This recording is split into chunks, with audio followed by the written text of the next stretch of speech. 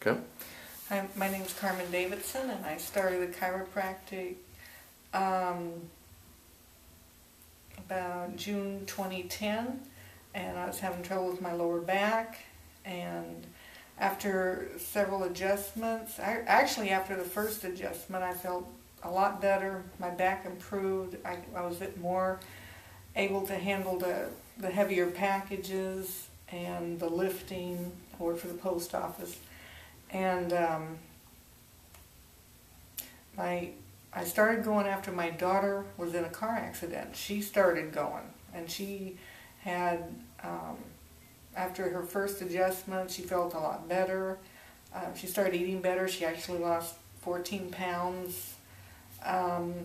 She actually encouraged me to go, so I started going. That's how I got started.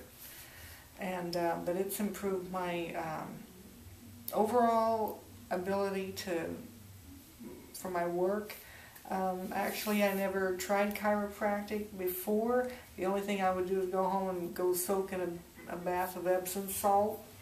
I never took any drugs, and I'm glad that actually with the chiropractic I don't need them. And how long do you intend on keeping your body this good? I want to keep it up for a lifetime. Oh, and would you recommend chiropractic to anyone else? Yes. Okay. Thank you very much.